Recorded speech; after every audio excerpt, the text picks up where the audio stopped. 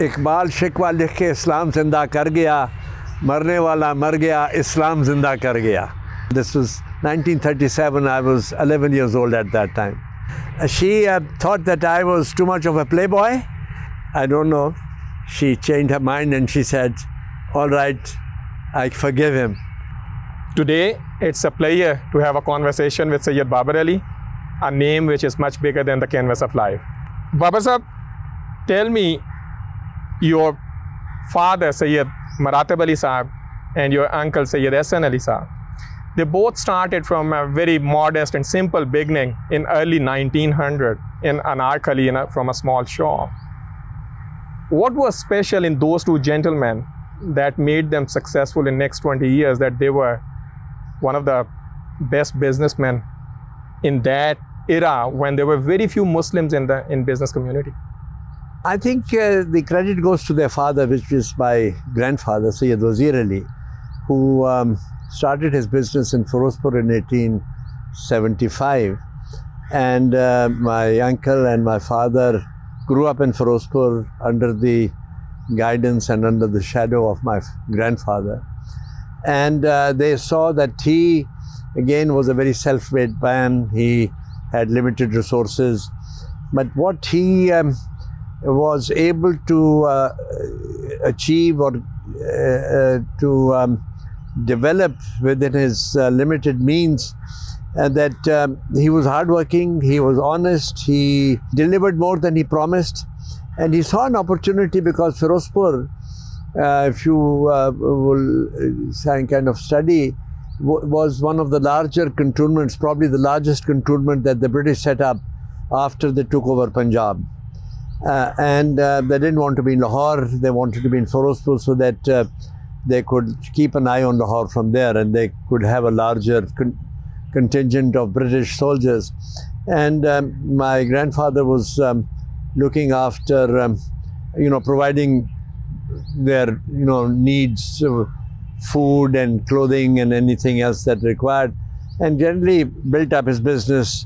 And it was not a large business, but it was something that was recognized even in the cantonment of Firozpur, that he was a good businessman. He also built up resources, and he brought up these two his sons of his to work with him and inculcate in them the spirit of integrity, ethics, honesty, and hard work. I think that was it. And he came on a visit to Lahore in 1900, and all of a sudden I was seeing some of the papers that we had the opportunity to look at. He just died all of a sudden without any illness or anything. So these two brothers had the responsibility of not only carrying out their business, but later on when they decided to move to Lahore, they set up a shop in, as you say, in Anarkali. They call it Punjab House. Not very far from the religious book society that you have, just across that. And this is how they grew, and they were known for being a reliable purveyor of their needs, what the British regiments required. And they got contract after contract, and these regiments were placed in different stations around India. And this is how they moved around and provided this service to them, and they were able to then develop, or they were able to get more affluent. And they were very austere in their personal habits. They didn't smoke, they didn't drink. They had married life, which was very happy, and they were raising a family. Both my uncle had two daughters, and my father had a larger brood. And so they developed a respectability in the community. And as you said, that there weren't too many Muslims who were in business.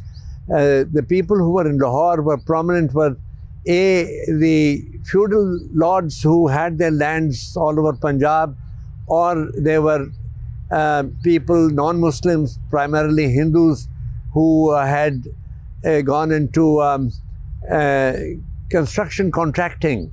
You know, the Melarams and the Gangarams of this thing. The British started building the railways here and some other important buildings, and they got the Hindus had the money, and also they had the skill to construct buildings according to the plans and the specifications of most of these designs were done by the British.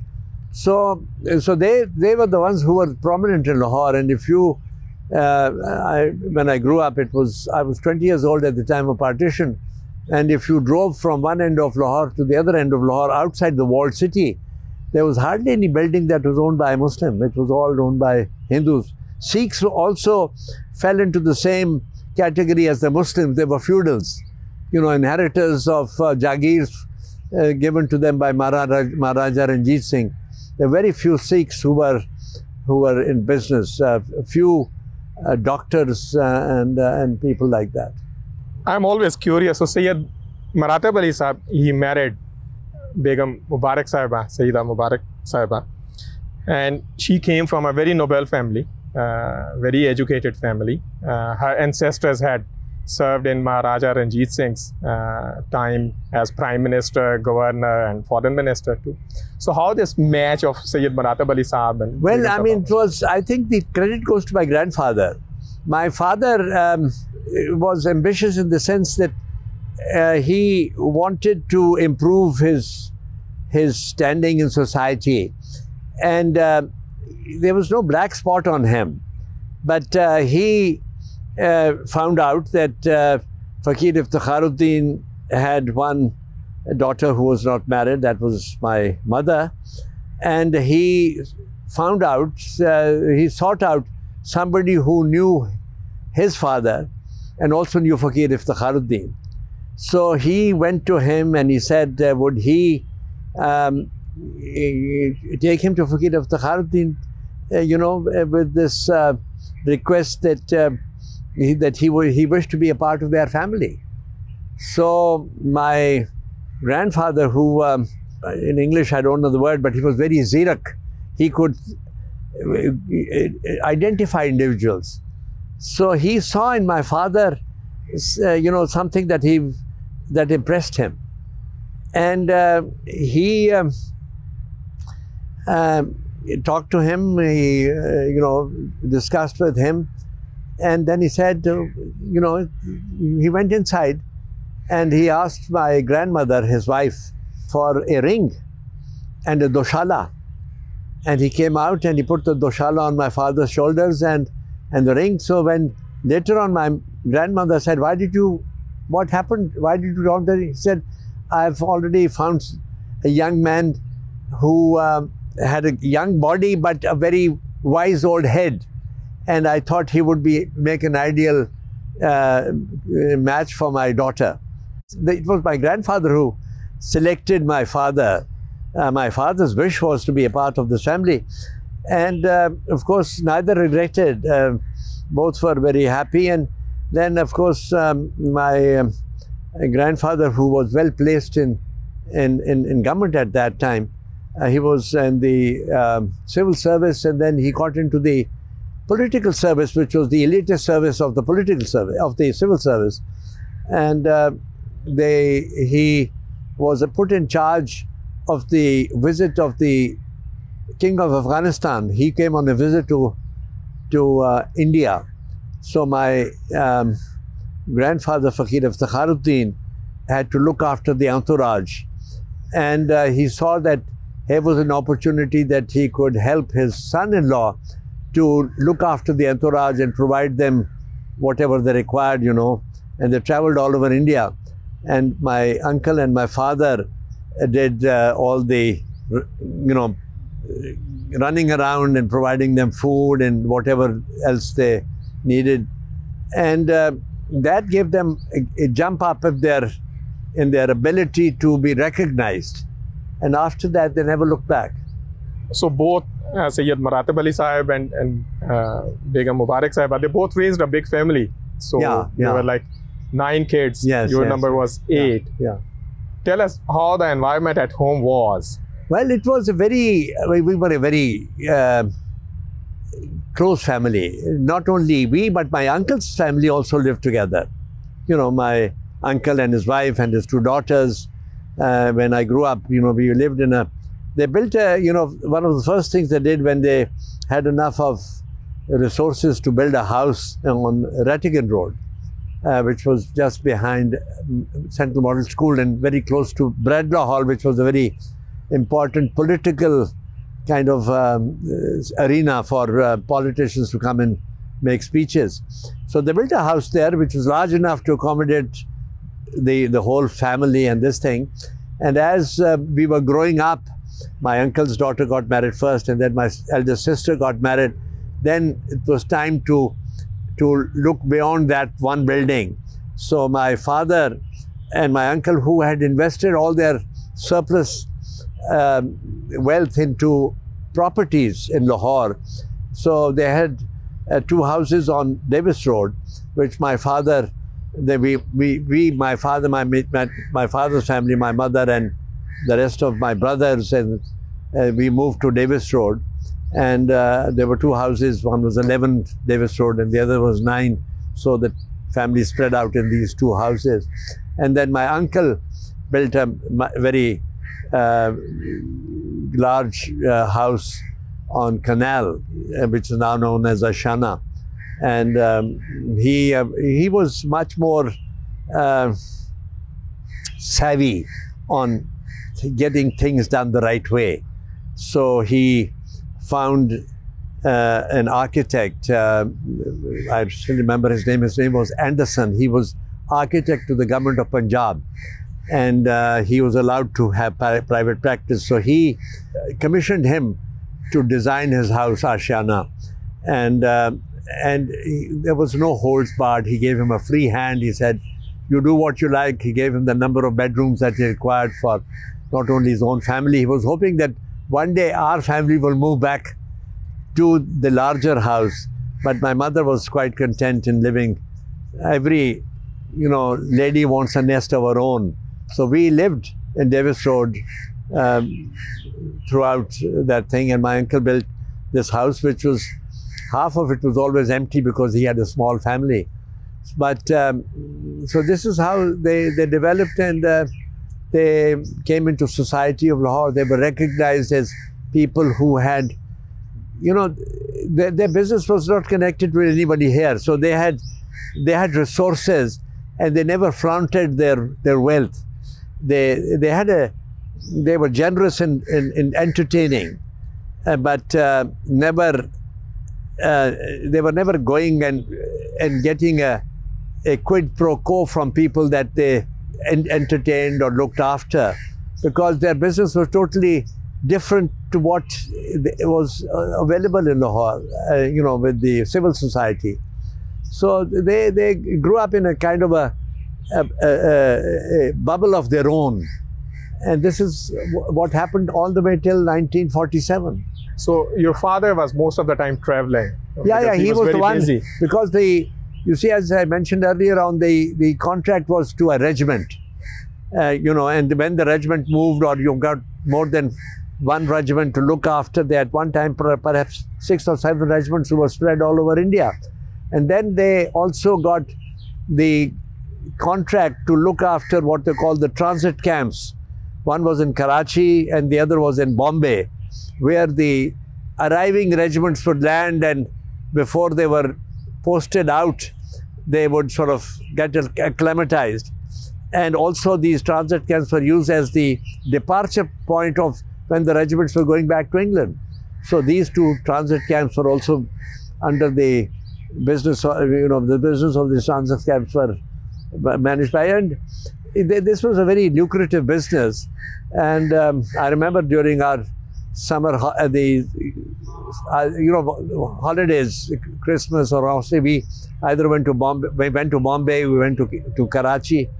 And the Karachi visit was quite, you know, I still remember it. I was in Karachi in 1937. We were there in April during Easter holidays when Allama Iqbal died. So I still remember going to a memorial service for him in Khalid-Dina Hall. And my brother, my father had stepbrothers, so he was looking after this camp. Asghar Ali, he was also a poet. He was the only poet in the family. And I still remember that at this particular occasion when they were, you know, making speeches, he came out with this couplet, Iqbal Shikwa likh ke Islam zinda kar gaya, marne wala mar gaya, Islam zinda kar gaya. So that's, I still recall, this was 1937, I was 11 years old at that time. But the certain things get stuck in your mind. So I was actually going to come to this point. So your mother had interest in literature and history. Yeah. And, you know, in the absence of your father, she was taking care of all these, mashallah, 8 kids, 9 kids. So you seem to have a lot of influence from your mother. Indeed, because I spent more time, you know, with her than my father. Yeah. So was she the one who made you disciplined? Were you naughty in childhood? No, not very. Did you used to sneak out from home? No. She was very possessive in that sense that I was not allowed to go out of the house without being escorted. Right till the end, till I was at H.N. College. I was 17 years old. I used to bicycle and there was a person on a bicycle following me. Not that they wanted, you know, keep an eye on me, but to make sure that if there was any accident or anything like that, there was somebody there. She was self-educated. You know, she got married in 1904, and my grandfather was very keen to educate his daughters, but he had, you know, ustads and maulvis coming to the house to educate them, and they were very well groomed in both Urdu and Persian primarily. They could also read the Quran, and of course they were all, my mother said her prayers, never, you know, I always saw her saying her prayers regularly. So do you have childhood memories, because your mother used to see Allama Iqbal whenever Allama Iqbal used to visit your Allama Iqbal, of course, was a very close friend of my Khalu, Fakir Najmuddin, who was married to my eldest Khala, and he was Tahsildar in Daska. And when Dr. Iqbal was studying in Murray College in Sialkot, so the friendship went there. And when Dr. Iqbal decided to move to Lahore, he first came and rented a room in Bazar Hakima. So that was part of his devotion to his friend. And then, of course, he became prominent, and my Khala and my mother didn't observe Parda from Dr. Iqbal. When he visited my Khalu, he would, you know, they would go and spend time, because they knew that spending time with him was learning. And she was very, you know, she used to read classics, you know, like Tilisam Ho Shuba and Fasana-e-Azad, which was the classic. And she told me, I was probably not born or was very small, that my father had business in Lucknow because of the regiments, and she went with him. She used to travel with him whenever the occasion was available. And when she was in Lucknow, she knew that Ratanath Sarshar, who was the author of Fasana-e-Azad, lived there. And she sought him out, and she went and visited him and wanted to meet him. He had grown very old, and I think his eyesight was failing. And she said that she still wanted to go and meet him because she recognized and respected his contribution to Urdu literature through that book. And I still remember this Fasana-e-Azad was a big volume which was always lying next to her bed. So she taught you, you know, Urdu, Persian. No, she didn't teach me. But she made, you know, when I went to H.N. College from Sacred Heart School, the Sacred Heart was all English.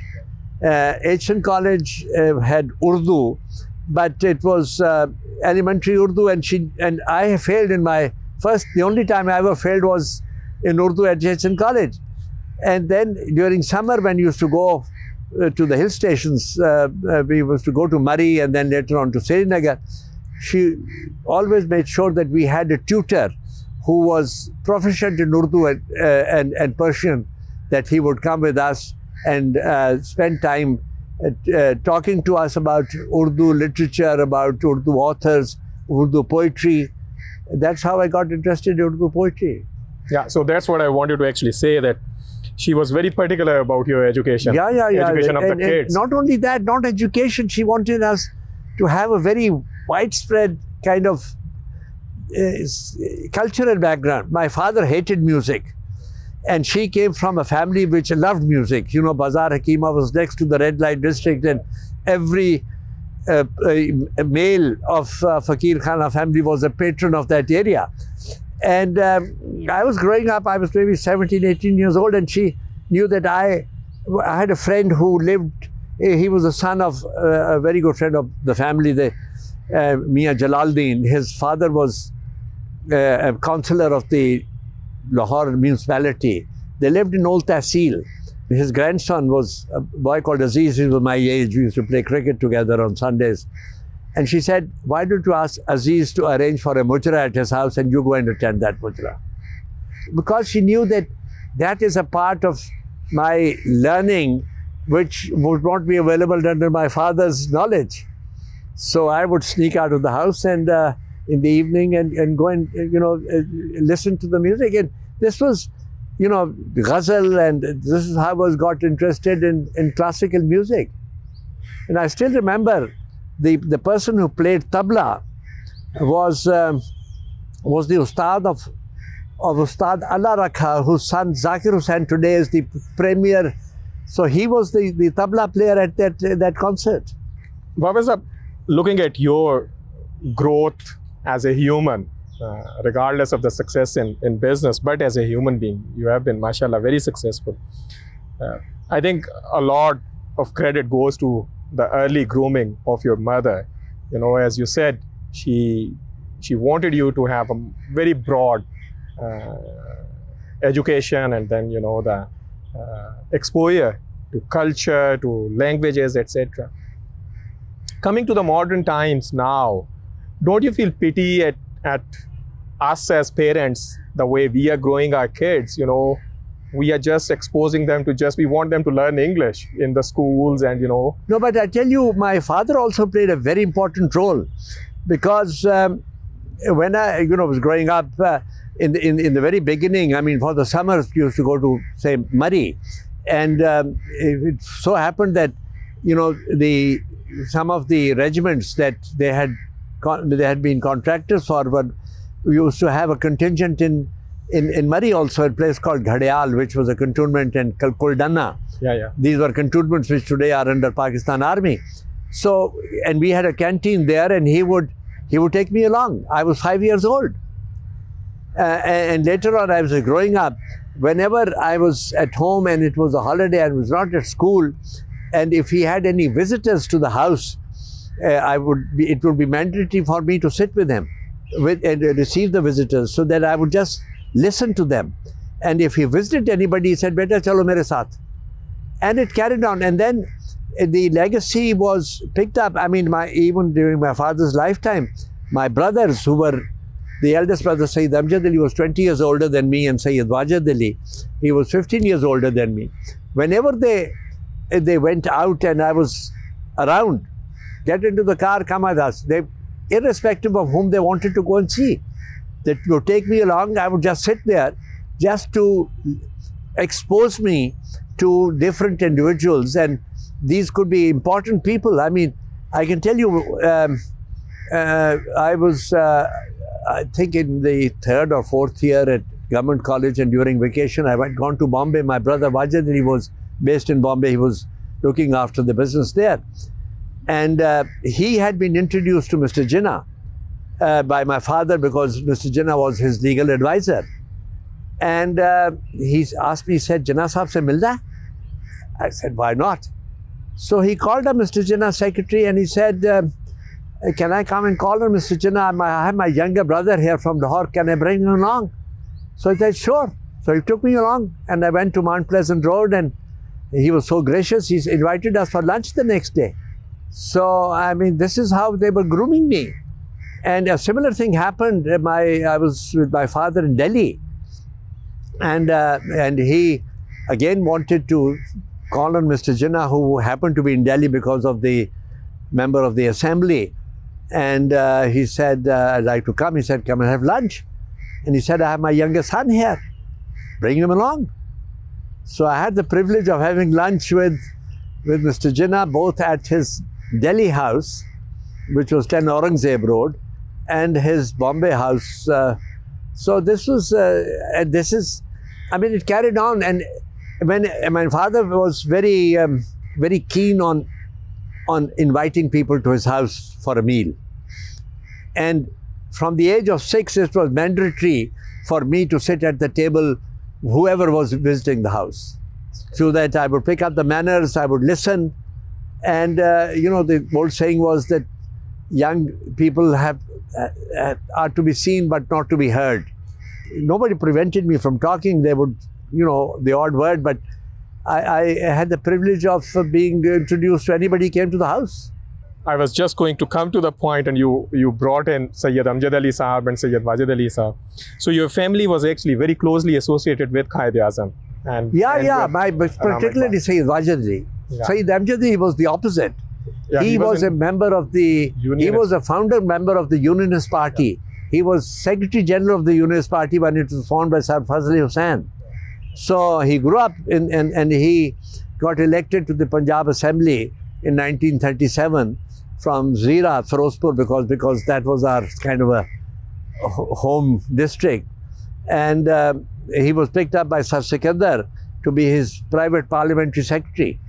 And so he was sort of sucked into the political life.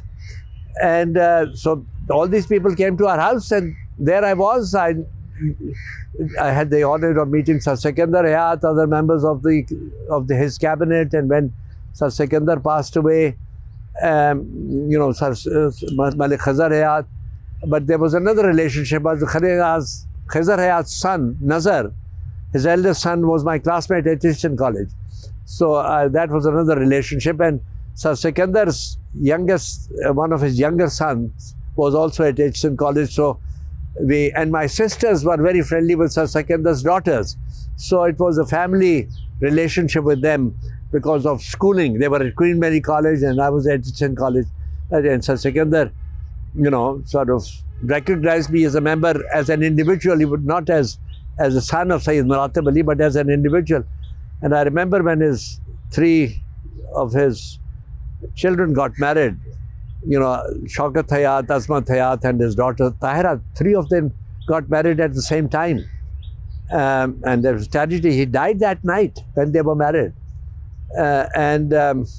He sent me a card in my own name.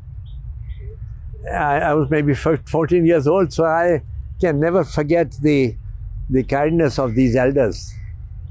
Once Miss Jinnah, Fatma Jinnah, came to your home as well, and your younger sister sang a song. Tell us the event, because next morning you took your sister along with you. My niece. Miss Jinnah, my mother had a ladies' party for Miss Jinnah. In those days, you know, you had garden parties, you had tea parties where women would come. And of course, there was this was the time when there was you know, agitation against Khizr Hayat, you know, and the Lahoris had made a song based on a Bollywood song, same tune or something. I don't remember the original song, but I do remember some of the words of this song. They said, "Jab tum hi chale England bajakar band Glancy pyara." Glancy was the governor here, and he retired from here. "Jab tum hi chale England bajakar band Glancy pyara, council mein kaun hamara." Chotu Ram was a minister in in Khizr Hayat's cabinet, and he died all of a sudden. And say, ab jeene ki koi aas nahi, ab Chotu Ram bhi paas nahi. So it went on like that, and I was not aware of this party. Probably I was at Jason College. And the next morning, Nawab Amdot, who lived across the road from us, because his Nawab Amdot's younger brother was at school with me, so we not only knew members of the family, we also knew the servants. And one of the servants who knew me by the name of, we used to call him Jila, Jalil was his name. He came over to the house and he said, Kal, yesterday evening when Miss Jinnah was here, some of the girls of your family sang a song for her. Could Miss Jinnah wants that young lady to come over. So this was my niece who was living in the house just behind our house. I walked across, ran across, and her name is, we call her Mano, her name is Mavra. Oh no, Saira is her name, called her Mano. So I said, Mano, get ready. We have been asked to go and see Miss Jinnah. We didn't know it was before Mr. Jinnah. So we walked across, and of course we were asked to sit in the drawing room. Miss Jinnah came and he said, Mr. Jinnah will come in a few minutes, and he came in, and then she said, can you sing the song that you sang yesterday for me, for Mr. Jinnah? Nobody called him Quaid-e-Azam, it was Mr. Jinnah. And of course, Mano is very good at, she took off and sang that song. And of course, he understood no word of it. So he put on his monocle and he asked me, will you translate what he's singing? So you translated that. So in my, bad translation, I conveyed it to him, and he was very pleased.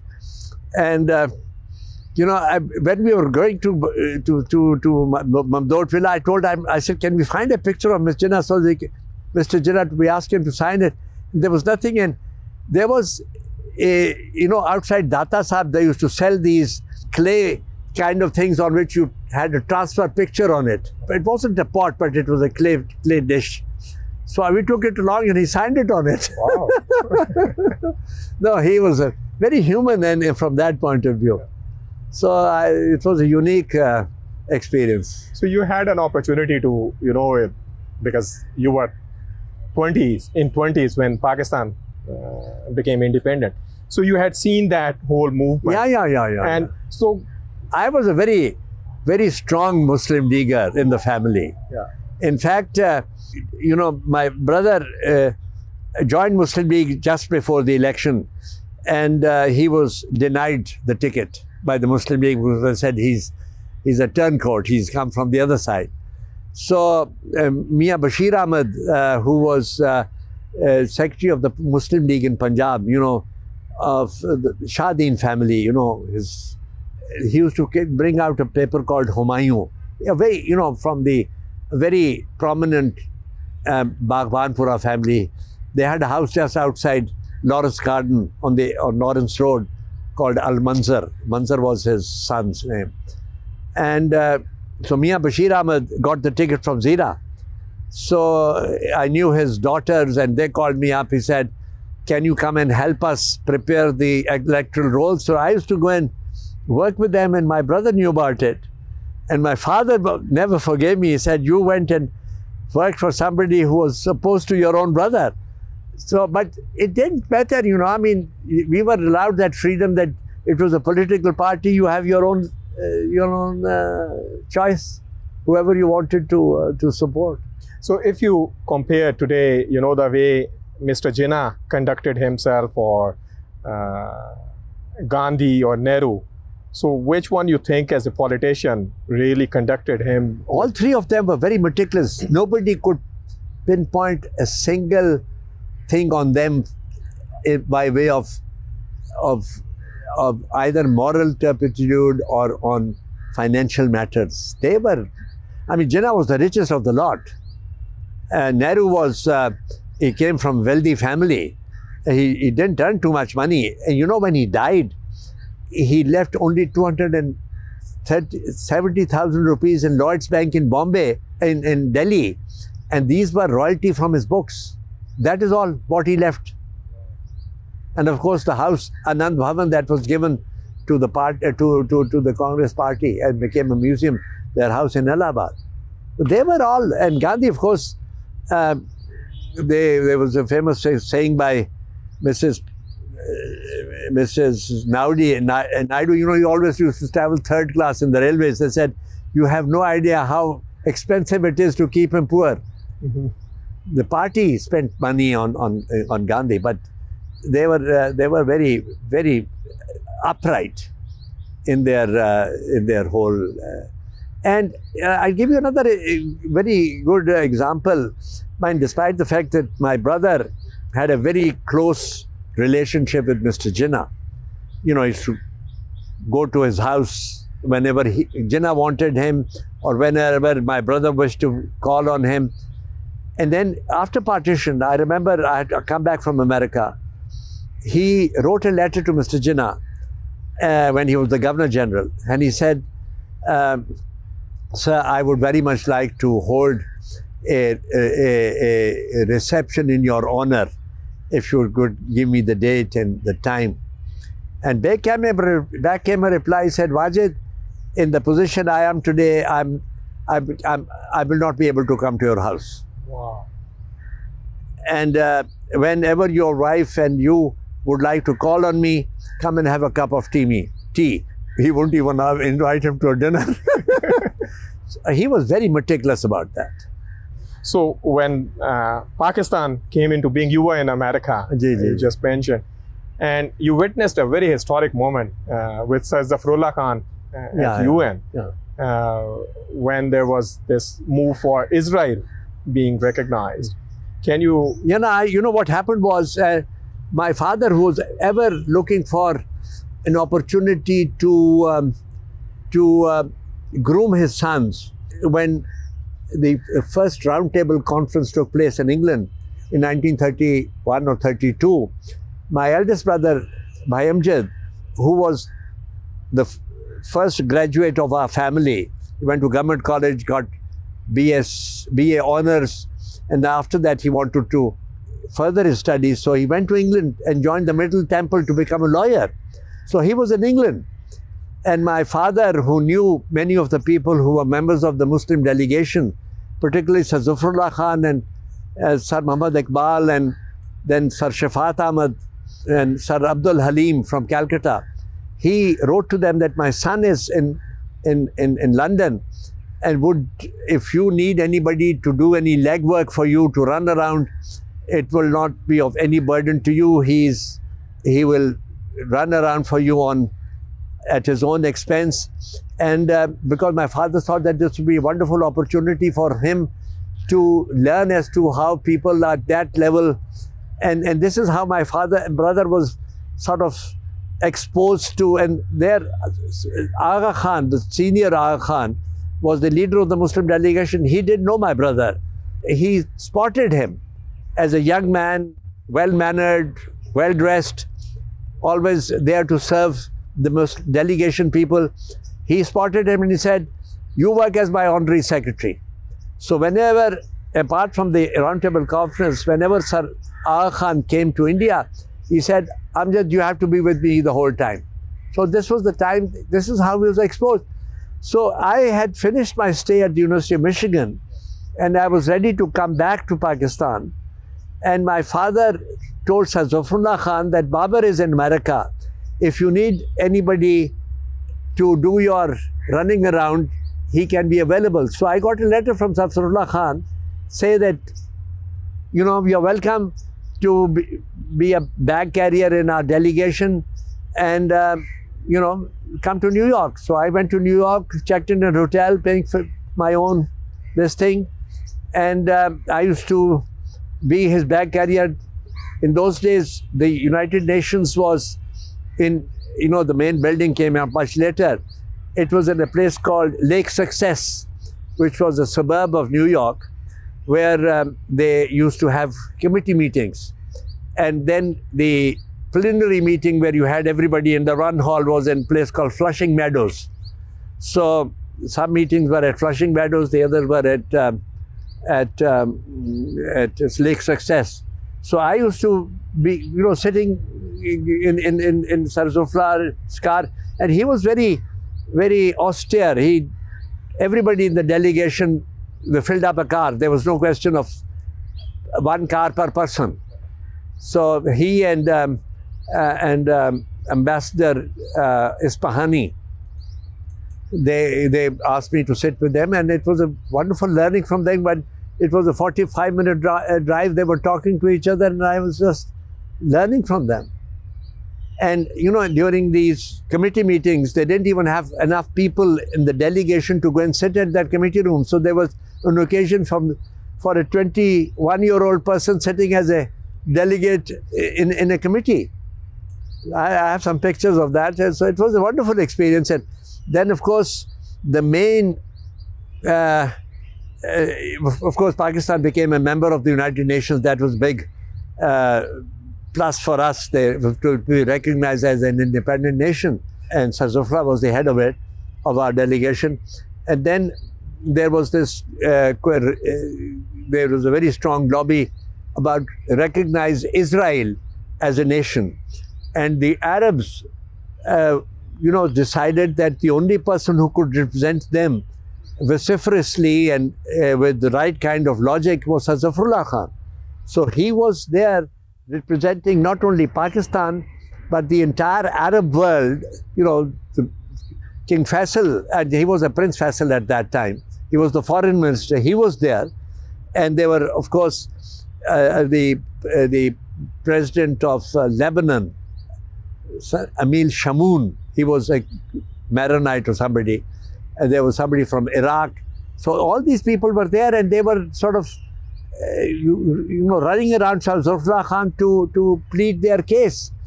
And it was wonderful to see that. And of course, the Israel lobby was very strong. The Americans were with them.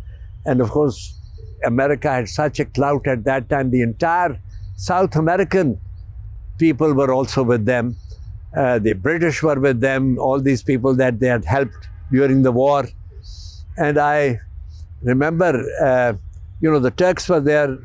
Turks were not a part of the Arab group. So I suggested to Sarzufla Khan, I said, why don't you ask Turks to be in your list? So, blunt as he was, he said, the Turks, even in their dreams, would not vote against America. The Turks were totally in the pocket of the Americans at that time. So this was a wonderful experience. And then one of the very kind of things that I still remember was they got hold of, who was the first president of Israel? Weizmann? Weizmann. Yeah. He was almost blind. And I was sitting not very far from him when he made his presentation to the number one committee, which was the political committee. And the speech that they had brought for him was in very bold letters. Even then, he had to read it through a magnifying glass. He was that blind. But just to bring his, he was well respected, Weizmann, as a, I think he was a scientist. Yeah, there's a very famous institute in Israel, Institute of So he was brought in as a kind of a symbol of leadership of Israel, the most eldest and respected person. So I saw him, and not very far. No, it was a wonderful experience. There was Vyshinsky was there as the foreign minister of Soviet Union, and Madam Vijaya Lakshmi Pandit, who was the elder sister of Pandit Nehru, she represented India. And Sarzufla was popular with everybody. I remember he's walking up to Mrs. Pandit and complaining to him that, you have treated the Qadianis in Qadian very badly. And she said, I'll send a message home and all that kind of thing. He was very blunt and open.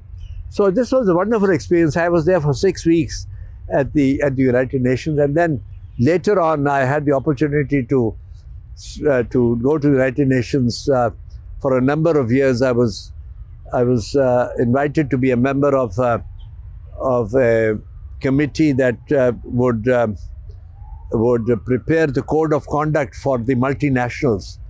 You know, when they had this coup in Chile, and Allende was thrown out by American influence, and they brought in another general to head that country. And the Russians and the Eastern Bloc said that this was a coup because the Americans wanted the copper from Chile. So then they put up this committee to develop a code of conduct as to how the multinationals who would be, they were called the transnationals, who would be doing business beyond their mother country, would be conducted themselves and behave themselves so that they do not interfere with the governments. I was serving on that committee for about 6 years. So this was a very, very good experience at the UN. Babar Sahib, coming back to the creation of Pakistan, so you have shared with us it was a very meticulous team. Even, you know, people who were associated with that team, like your elder brothers, you were never charging anything. You were traveling at your own expense, and Jinnah was not even accepting invitation. So from that till today, what do you think, where things have gone wrong with such a wonderful team, such a wonderful foundation? There were several you know, shocks to the system. One was Quaid-e-Azam himself lived only a year after Pakistan was created, and of the year that he lived, half the time, 3/4 of the time he was sick. So, but Liaquat Ali Khan, who was the Prime Minister, and his, you know, very loyal and a very capable lieutenant, he carried the ball well. He was honest, he was hardworking, he was a true politician, he was a leader, he could take decisions. And so then, you know, and we inherited a group of very dedicated civil servants who came across from India, you know, all over India, from Madras, from Bengal, from Bihar, from UP, from Bombay, people who, you know, these civil servants, ICS, and people who had served in the police and also in the judiciary. Many of them decided to come to Pakistan because they wanted to serve Pakistan. They were all very dedicated people, but then there were some sort of black sheep, in the sense who were not very ethical in the distribution of evacuee property. That is where I think the first bad germs came into the system. You know, there was a regular interaction between governments of India and Pakistan on exchange of property and issues that were not totally resolved at the time of independence. And one was particularly on what the Indians had left behind, non-Muslims had left behind, and what the Muslims had. And the Indians came up with this idea, let's exchange data and documents on property that Muslims have left in India, who migrated here, and the Hindus who migrated there. We were not prepared to do that because everybody was exaggerating his claim. And that is, I think, the first step towards bringing in bad germs into our whole body of our economic development. That was one. The other was when Liaquat Ali Khan passed away, there was a lot of maneuvering by some of the senior bureaucrats who by this time realized that the politicians who were in power at that time could be manipulated. Khaja Nasmuddin was a thorough gentleman, and Mr. Ghulam Muhammad, who was a civil servant to start with, but became Governor General, he became more autocratic. And then you had some senior bureaucrats like Sikandar Mirza, who again sensed the weaknesses of the politician. Weaknesses not in as far as morality is concerned, weaknesses as far as thinking is concerned. So they started manipulating, and which ultimately ended up in Ayub Khan's martial law, which Sikandar Mirza and he had maneuvered, and there, that was, I think, the start of the rot, a big rot at that time. And ever since then, we've been downhill. And then, of course, unfair treatment to Bangladesh, East Pakistan. They generated a lot of foreign exchange resources through export of jute, and they were watching it, and they said, you know, we are spending all this money in developing West Pakistan, developing the army. We said, if West Pakistan is strong, nobody will be able to look at you. We'll defend you from here. And whereas the army built it up, but economically there was no, there were very few industries in East Pakistan. There was very little generation of new capital. Infrastructure was not developed. So there was a sort of a growing unhappiness in East Pakistan, which ultimately culminated in the separation of that country. And we are totally responsible for that. One is the army, and of course emergence of Mr. Bhutto. He again was very ambitious, very well educated, very clever, but the more power he got, the more intoxicated he was with that power. He and ultimately it ended up in his own elimination. So it was a very sad saga. Nobody has destroyed us or hurt us more than we ourselves. Of course, India was not friendly with us, but we ourselves have been main architects of our own condition where we are today. Along the same lines, so I learned you in your personal capacity and even your family has served pretty much along all the people. No, because we had, you know, our business was trading. Yeah. And in the very beginning, the government was very keen and very prompted us to be more proactive, because there were very few people who had money. They asked us to go and set up an office in Bombay to bring textiles into Punjab and frontier. There was an Indian businessman Muslim by the name of Mr. Fakhruddin Walika. He was given the right to bring in cloth for Sindh, but we were asked to bring it for Punjab and for frontier. He was bringing for Sindh and Balochistan. Professor, you have worked with Bhutto, with Zia, with Musharraf, Nawaz Sharif, Benazir. You sacrificed your own time to go and serve the country. Did you find anyone interested in the future of this country? I think Bhutto was it to start with, because he sort of thought that he wanted to immortalize himself. And in doing that, he thought that the country should also progress. So he was very keen. But then he went off the rails. He thought he was bigger than the country. And that is what brought his downfall. Ziaul Haq was totally a munafiq. I mean, he, in the sense that he didn't believe what he said. He was the son of a mullah, and he wanted this country to be downgraded to the level of a village mosque.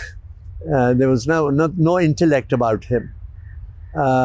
He was out to cheat everybody. You know, on this, I mean, making the bomb was also a big, you know, cheating the whole world on that. So Benazir, of course, was thrown into prominence not for any personal ability, because she carried that name, She had to surround herself by people who made her bigger than life, and of course they had their own agenda.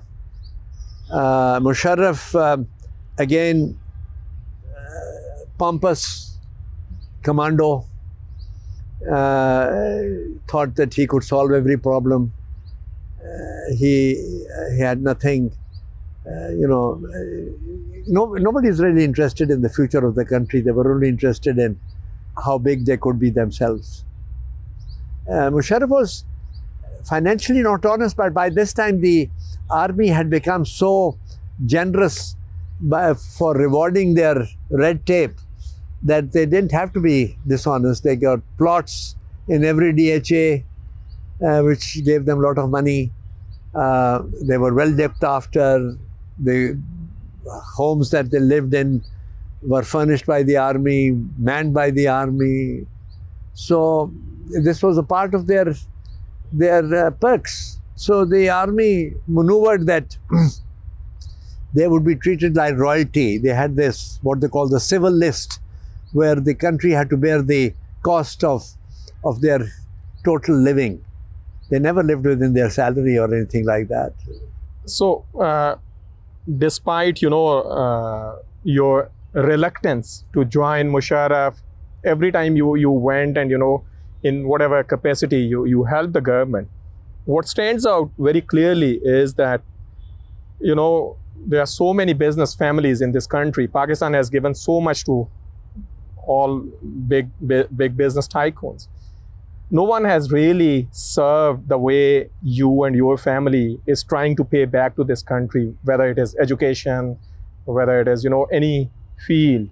And we never heard any scandal about Maratab Ali or Babar Ali. Well, I tell you, one is that we, by the grace of God, we had enough resources at the time of partition. So the idea of becoming richer was never in our agenda.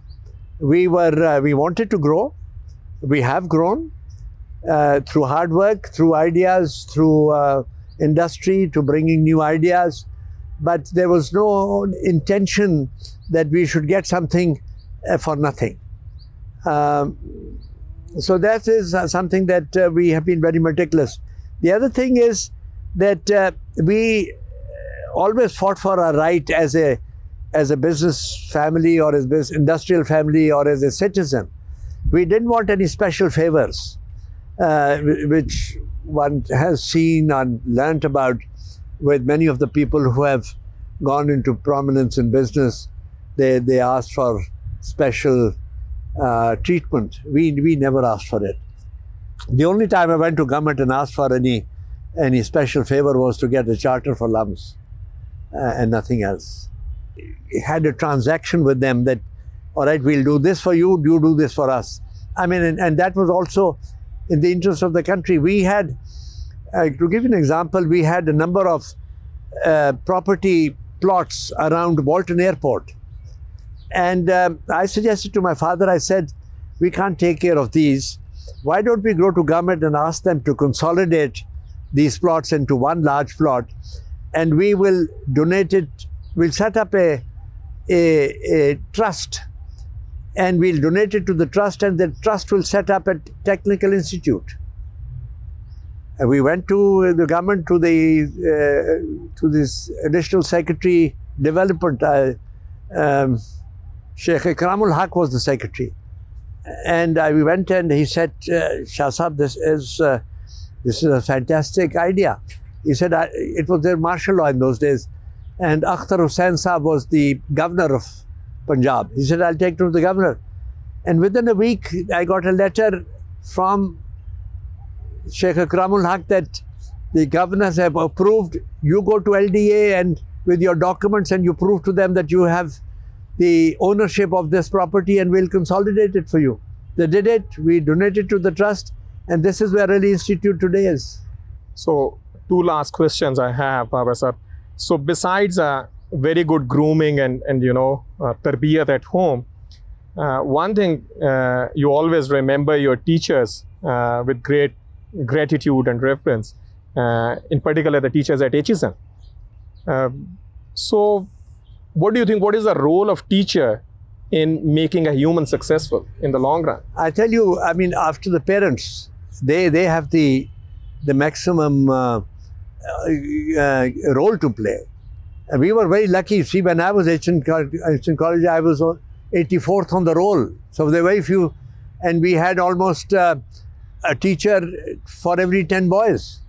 And these teachers were not there for their academic excellence. They were there as tutors, somebody who would watch the upbringing of these youngsters, that they become good citizens.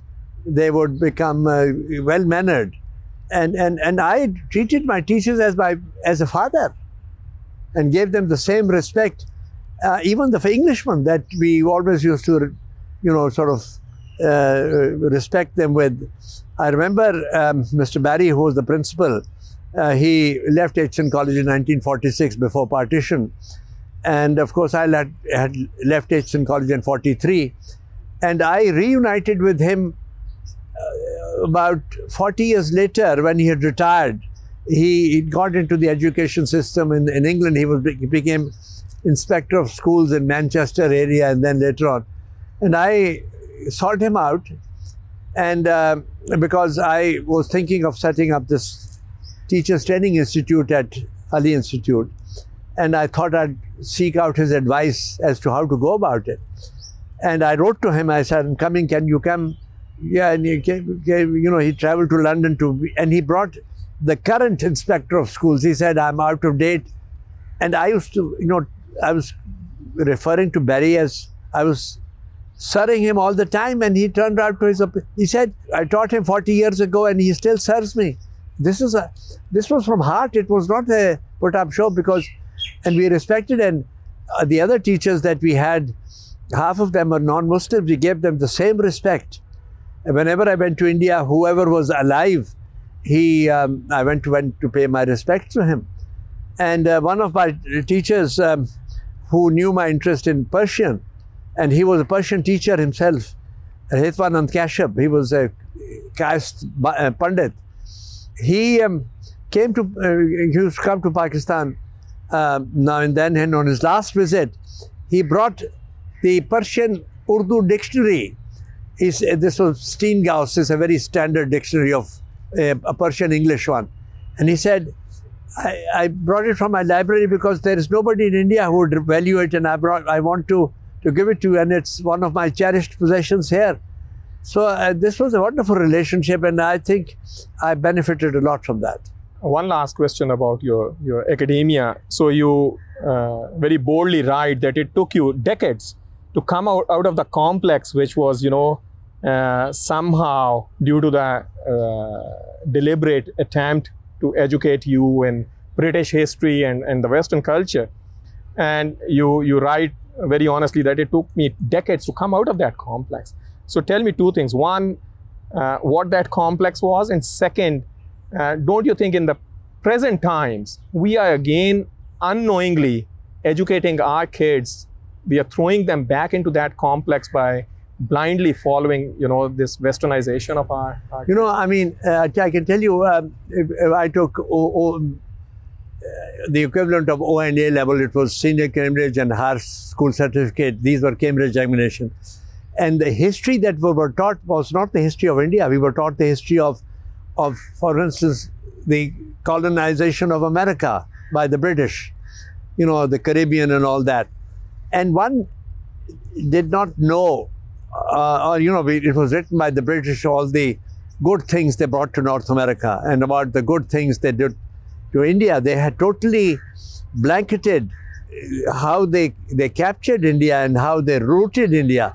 So subsequent to, my going through the academic learning, I maintained, I got to know Dr. Nazir Ahmed, who was principal of Government College. And when he retired from there, I requested him to come and spend time with me at packages, and he worked on these Punjabi poets. And he was a very close friend of Victor Kiernan, who was also my teacher at H.N. College. And Victor Kiernan was a card-carrying later on we found out was a card-carrying communist, member of the Communist Party.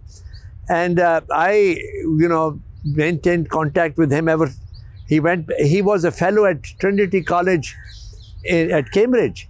But when they found out his leftist leanings after the war, they wanted to let him come to Cambridge. But Edinburgh let him be there, and he retired as Professor Emeritus of History. And Kiernan wrote a lot of material on the exploitation by the British, not only of India, but of China and all that. And that opened my eyes to see, it sort of unfrocked the British. We looked to them as givers of knowledge and center of all the good things that had happened in this world. But the more you study, the more unhappy you are how the British had totally destroyed us. There were more people percentage-wise literate in India when the British came than when they left after 200 years. The total literacy was 14%, 1/4, when the British left. This is new to me. So it's quite an eye-opener. Whereas India has marched forward in educating their people, they allocated much larger resources to education, and we found that education was not that important, and that we are paying for it. So while reading your autobiography, learning from others, the only time I laughed really hilariously was when I learned that your wife, Sayyida Parveen Sahiba, she refused to marry you. So what was that? Well, there she is sitting here. She thought that I was too much of a playboy, and I was not ready to settle down, and denounced me. And I had time to reflect, and I said, if I have to settle down, I should get married to somebody who would make a good home, who would be very much acceptable to my family, and who would be a good mother to my children. So I made this decision. I said, I want to marry you. And she, meanwhile, she had walked out. But she was a first cousin, so she went to America. My brother invited her over, that you come over and see America. And another niece of mine, who was her best friend, I went to her and I said, will you help me make up with her? And she said, well, she thought I'd make a good match. So she said she'll write to her. And of course, she wrote to her, and back came the reply, never. And then she said, think it over. And then, I don't know, she changed her mind and she said, all right, I forgive him. And so this news spread in my family. They said, don't take a chance, put him on the plane and let him go to America before she changes her mind again. And meanwhile, my brother, who was the ambassador there, played a very important role in sort of keeping her happy. And the date was fixed for the marriage. It was 8th of July, 1955. So I arrived in America on the 1st of July and arrived in Washington on the 7th of July. And he didn't want people to give any presents. So he issued cards as a surprise party.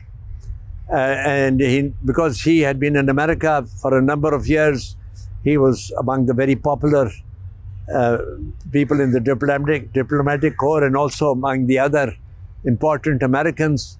So he knew Vice President Nixon. So Nixon's office called up. She said, what is this surprise party? So he shared with them. They said, my brother's getting married, but this is not to be talked to anybody else. So he decided, he said he and his wife would come. So that was how we went, and have lived happily ever after. So I'm a scientist, so I'm going to end this conversation on a hypothetical question. So scientists always make a hypothesis.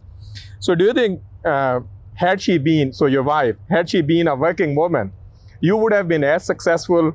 Well, in those days, there weren't too many working women. She had already done her BA, and she was destined to be a housewife. So it was unthinkable in our family to be a working woman at that time. There was nobody. There was no precedence. But you think dedicated housewife is Yeah, of important to course. this? I've never worried about Kids. what to eat and how the house is being furnished, and she played the major role in the building of this house working with the architect. And the garden is, this was totally a desolate place. So what you see in the garden is all her work. And by my good health, you see, she's looked after me well, and she's fed me well. Yeah. Thank you very much, Babar Sahib. It was such a pleasure.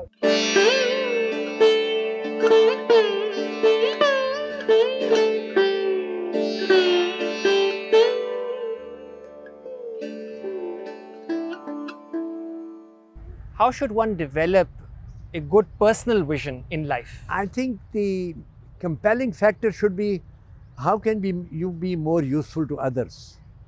Not that you should be like a peacock strutting with all your feathers out. That's the last thing anybody should do, because such peacocks get shot very quickly.